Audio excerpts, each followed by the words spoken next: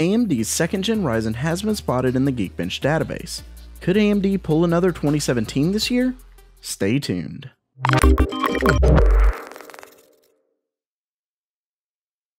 Welcome back to GamerMeld. Before I get started, I wanted to give a huge shout out to Amino, the second sponsor we've ever had at GamerMeld. For those who don't know, Amino is an app for both Android and iOS that lets you create communities called Aminos, like the PC modders and enthusiasts Amino. They've gotten over 5 million downloads in the Play Store alone. When it comes to the app itself, it actually has a really intuitive user interface and a way to create polls, wikis, plan events, etc. I actually like it so much that I'm thinking of creating a GamerMeld community on it. Let me know what you think about that in the comments below, and definitely check out the app in the link in the description. Now let's get back to the news. The Ryzen 5 1600 was a fantastic sweet spot for gamers and professionals when it was released in 2017 with its 12 threads of insanity for nearly unbelievable price.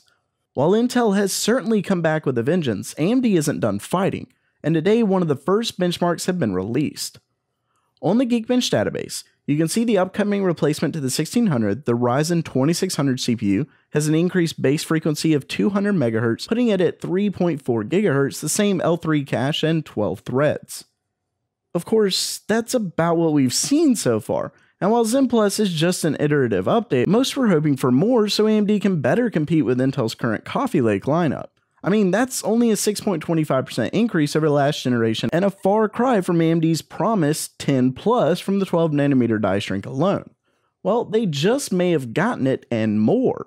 The benchmark was done on Geekbench, and as you can see, the Ryzen 2600 had a very respectable single-threaded score of 4269 with a multi-threaded score of 2102. The issue is that we can't gather too much information from this, because Geekbench scores can range by quite a large margin with very similar specs.